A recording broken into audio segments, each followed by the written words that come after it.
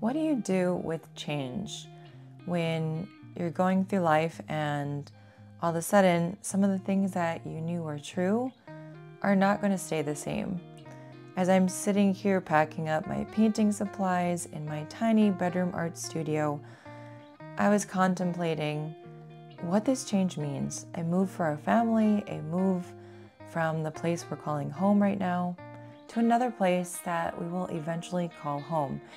And it does help a lot that we are moving back to a place we used to live. Familiar faces, familiar plans, familiar spaces as well. But there's a part of you when there is change that is very conflicted, at least for me.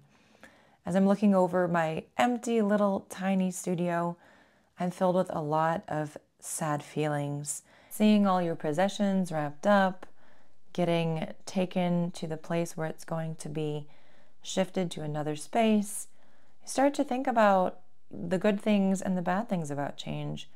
Sometimes it feels like everything is being consumed and you're not going to really even know who you are anymore. I know that sounds extreme.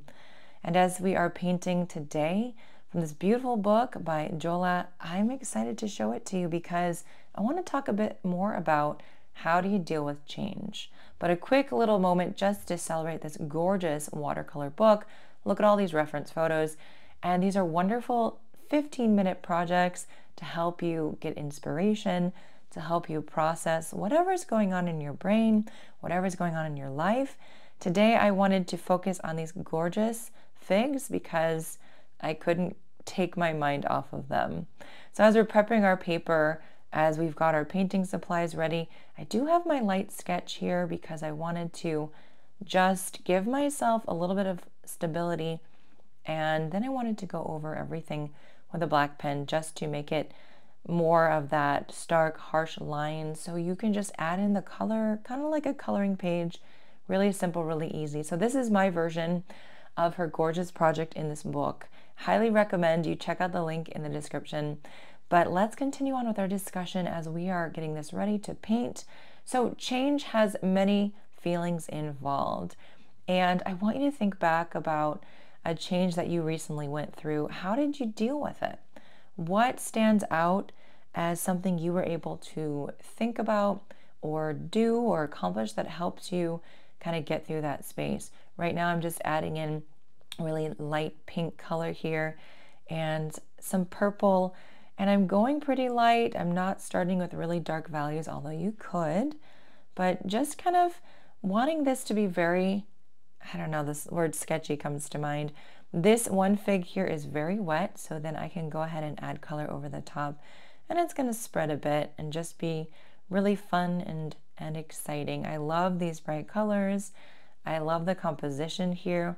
Painting fruit is just really fun.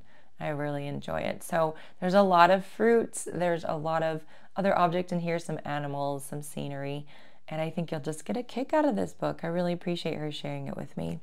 So as we're moving forward with life, when change is hitting us, we have to think about how we can overcome what it is.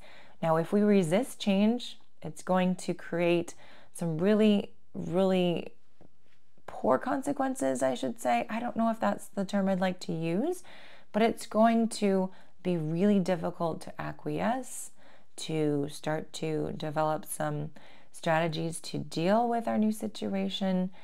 So here's the thing, this concept of cognitive dissonance. Yes, as a therapist, I have to go there. I have to talk about the psychological pieces. As we're painting and adding in that first layer of our figs here, kind of looks like Valentine's Day, just a little bit, purples, pinks, reds. I'm starting to think about this cognitive dissonance, and this is really the idea that you have a set of beliefs and then there's reality, and when your beliefs disagree with reality, there is tension. So you either have to change your beliefs to ease the tension, or you have to change your reality, which is a bit more difficult.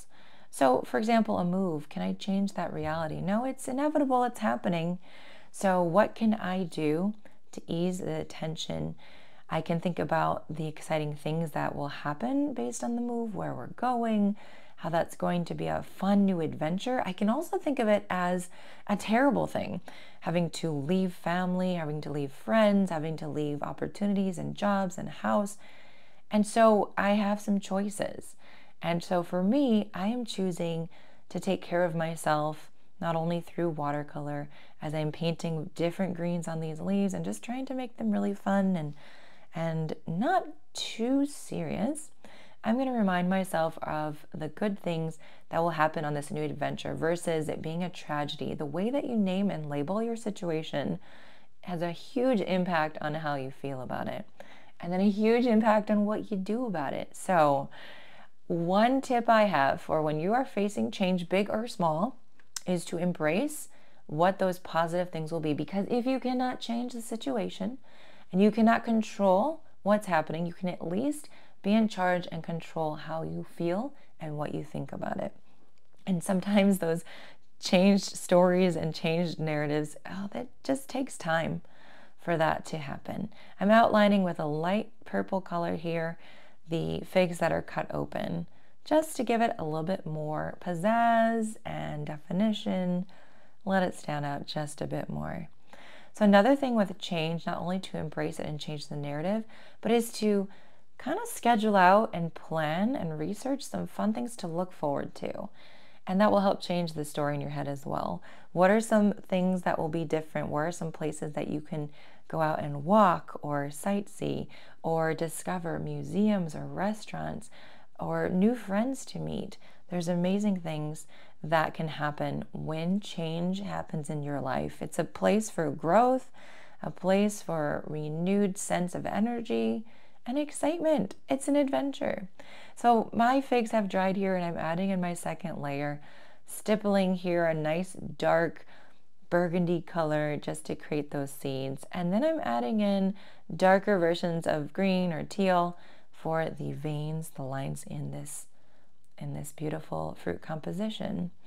So we're of course adding in the darker details, more saturated paint. I'm gonna add in some lines here and we're just trying to curve them around. I'm using really light pressure here and allowing my brush to kind of squiggle around. So even skipping some places so it just looks a little bit more artistic and natural and sketchy. That's kind of the word I'm thinking of here. So you can either resist change or you can embrace it. And even with watercolor, it's a great practice to try to do that because as we're adding splatter here, you know that watercolor sometimes has a bit of a mind of its own, especially as we're just learning how to control it. We can't always control it, just like our life. And so it's a wonderful metaphor for letting go, taking a deep breath, reminding yourself you're going to be okay, and also reminding yourself that you're going to find ways to embrace this new space in your life, this new change, whether it's big or small, whether it's mostly happy and a good change or challenging change. Friends, I've so enjoyed painting with you today. Check out my Patreon link below for membership subscription stuff. See you later.